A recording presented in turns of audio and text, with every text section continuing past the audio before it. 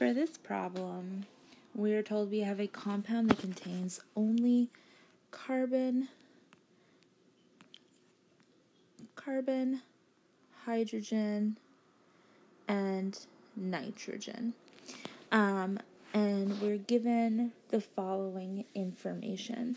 We give 3 statements, and with those 3 statements, we are trying to figure out the molecular formula of this compound. So the first thing we know is that with the complete combustion of this, so when oxygen is added, produces carbon dioxide and water. And in the volume of, if we have the combustion of 35.0 milligrams of this compound of CXHY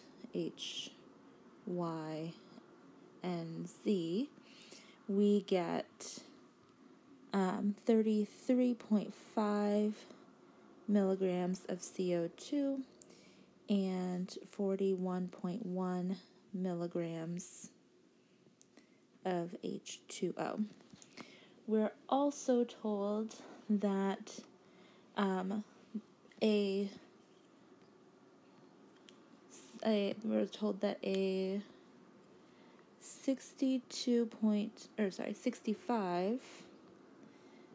5.2 milligrams sample was analyzed for nitrogen using the Dumas method, and it gives us 35.6 milliliters of dry N2 at a pressure of 740 torr and a temperature of 25 degrees Celsius. And then our final statement is that the effusion rate of the gas is measured and found to be 24.6 milliliters per minute, and the effusion rate of argon is under identical conditions is 26.4 milliliters per minute. Okay, and so using these 3 bits of information, we're trying to figure out what our X, Y, and Z are here for the chemical formula. So first thing we want to do is we want to go ahead and look at this first statement here, and we're going to calculate the molar mass of CO2, which is going to be 12.01 plus 2 times 16, which gives us a molar mass of 44.01 grams. And the molar mass of H2O is 2 times 1.008 plus 16, which gives us 18.016 grams per mole. Okay. These we're obviously going to have to convert into grams. So we're going to be moving our decimal places 3 places to the left. So this will be 0.035 grams, 0.335 grams, and 0.0411 grams. Okay. So we want to determine how many moles of carbon we are producing with our CO2 here. So we're going to take this, and we have 0.0335 grams of CO2. We know that 1 mole of CO2 is 44.01 grams. And we also know that there is 1 mole, for every 1 mole of CO2, we get 1 mole of carbon. So we have 7.61 times 10 to the negative 4th moles of carbon, which equals when we multiply that by 12.01, which is the molar mass of carbon, we have 0.0091 grams of carbon.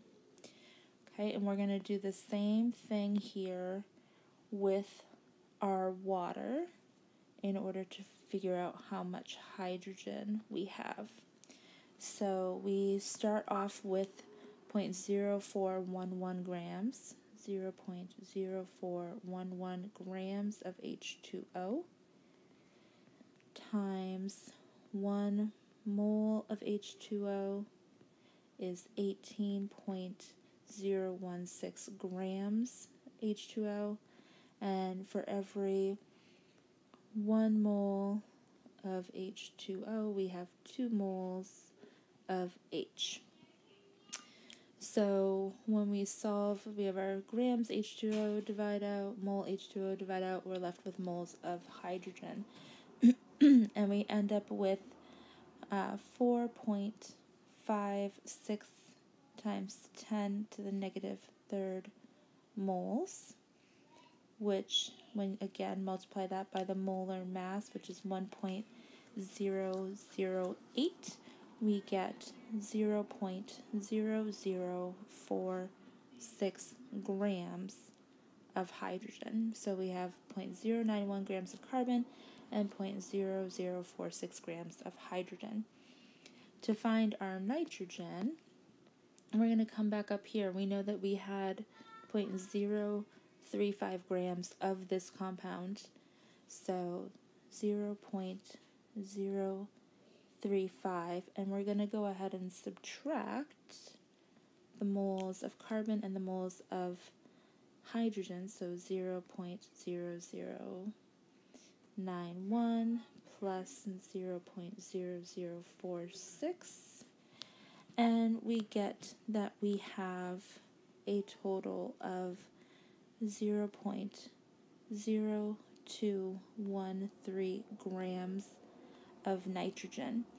Now we have our grams, and we can also use that to figure out our moles.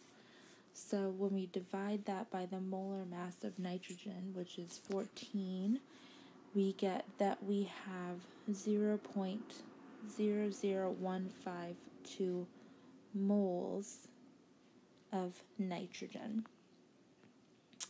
Okay, so that gives us a good bit of information. What can we do with that? We can now take that and start to find molar ratios, or the molar fractions between them. So in this case, we can, for the carbon, let's start with carbon here first. And so with carbon, we had 7.61 times 10 to the negative fourth moles of carbon. And we're going to divide that by the moles of carbon, so 7.61 times 10 to the negative fourth. And we get a ratio of 1, obviously, because we divided it by the same number. Doing that with our nitrogen, we have 4.56 times 10 to the negative 3 mole of hydrogen divided by our 7.61 times 10 to the negative fourth.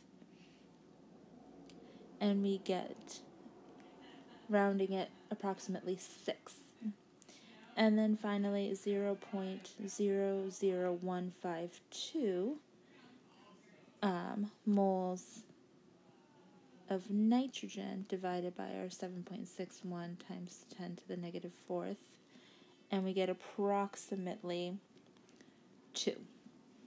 So if we substitute those values in, we can make a guess that our equation is going to be C1H6N2. If we have that as our formula, we can also now calculate our molar mass, which would be 12.01 plus 6 times 1.008 plus 2 times 14.007, and we get a total molar mass of approximately 46.072 grams per mole. So with that molar mass, we can now use the effusion rates from over here. Okay, let's see if we can zoom in here. Okay, we can use our effusion rates in order to calculate what the approximate mass is with this data that we've been given. So in this case, we're going to take use the equation 24, use the effusion rate of argon of our gas divided by the effusion rate of argon equals the square root of the molar mass of argon, which is 39.948, divided by the molar mass of our gas. And when we solve for x, we get that x is 46.45, which is awfully close to our molar mass of 46.072. So we can feel confident that our final molecular equation is CH6N2.